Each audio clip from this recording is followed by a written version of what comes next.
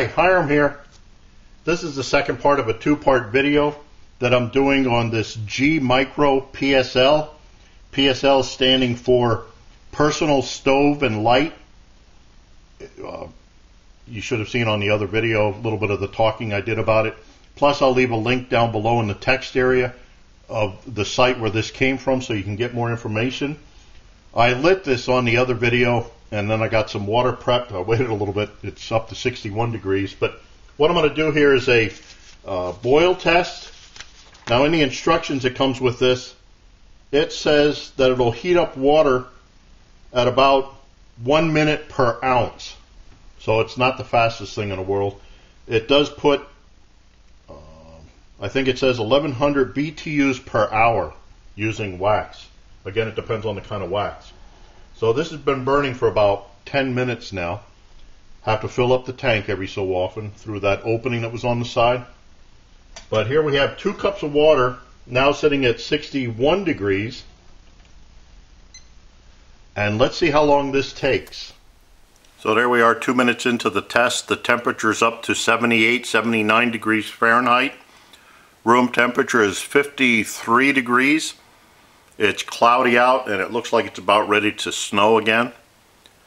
So an interesting flame coming out of here. I'll have to see how much it soots up the bottom of the pot. It does look like there's soot up there now.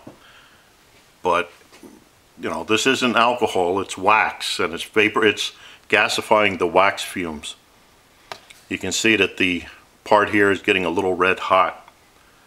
So let's see how long this takes to get the 2 cups of water to a boil. There we have 210. Come on.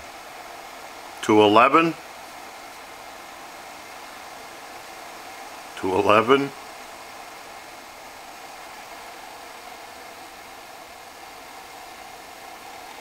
Come on, let's beat the time. Darn it. 212 at 16 minutes 5 seconds. What I was saying about beat the time is in the instructions it says 1 minute per ounce, so this is 16 ounces, so that should have been 16 minutes. I don't know what the temperature was, but let's go back to camera 1. Now there is some soot on this, but that's to be expected with candle wax. Let me pour this off and we can get a look at it.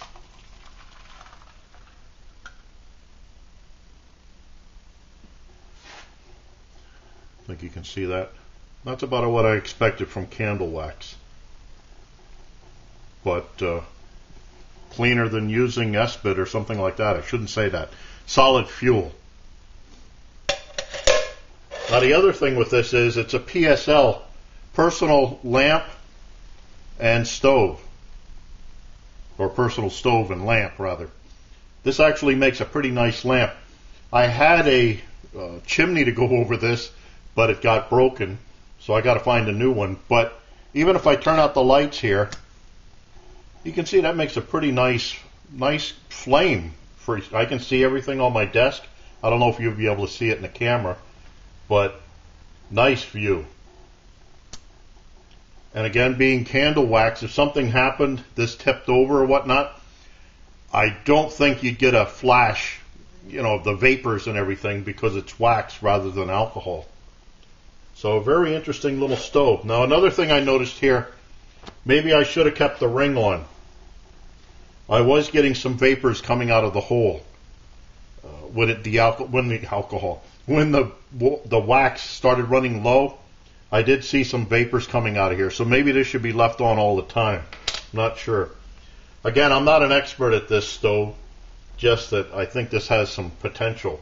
If you had to go on an airlines or something on an airplane, I don't think you'd have problems with TSA agents with this. Well, maybe. They might think it's a trigger mechanism or something, who knows. But it's not alcohol, it's just plain wax. I mean, what can be threatening in that? So, interesting. Again, I thank my buddy who sent me this interesting little stove. I thank you for watching. I thank Ray from over at G-MICRO for helping me out with this, setting me straight on some things. But if you're into stoves and stuff, interesting addition. So I thank you all for watching. I look forward to your input, questions, remarks, helpful suggestions.